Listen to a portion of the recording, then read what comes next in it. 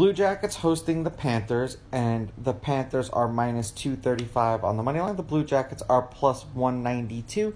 The over-under is 6.5 goals. The Panthers, laying a goal and a half on the puck line, are plus 105, meaning if you bet them that way, they have to win by 2. And the Blue Jackets, getting a goal and a half on the puck line, are minus 125, meaning if you bet them that way and they win this game outright, you win, or if they lose by 1, you win. The Panthers have won their last 2 games. The Blue Jackets have lost their last 3 games.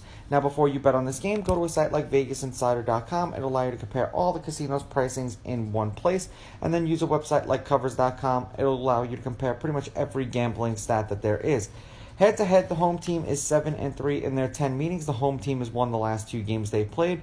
The Panthers are 8-2 against the Blue Jackets in their last 10. The favorite is 8-2 on the money line.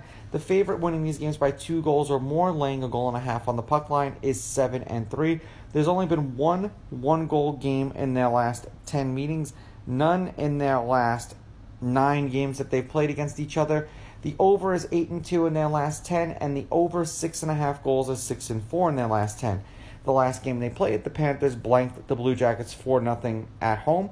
The game before that, the Blue Jackets beat the Panthers 5-3. The game before that, the Blue Jackets beat the Panthers 6-3.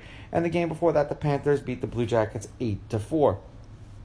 Now, in their last handful of games overall, the Panthers are 5-5 in their last 10. The over is 5-2-3 in their last 10 meetings. So 5 games have gone over, 2 games have gone under, and 3 games have hit the over-under the casino sets exactly 3 times. We've had 7 goals, 5 goals, 7 goals, and 7 goals in the Panthers' last 4 games.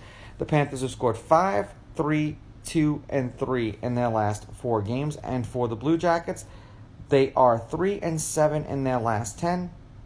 The over is 8-2 in their last 10. We've had 3 goals, 8 goals, 10 goals, and 9 goals. The Blue Jackets have scored 1, 2, 2, and 5 in their last 4 games. Seemingly, the Panthers own the Blue Jackets, and I understand the home team wins a bunch of these games, but sometimes you have to look at the dominant team in this one. I'm going to take the Panthers with the money line. I'm going to take the Panthers laying the goals, and I'm going to go over in this game. These are just my picks. If you disagree, please go with your gut, and please bet responsibly.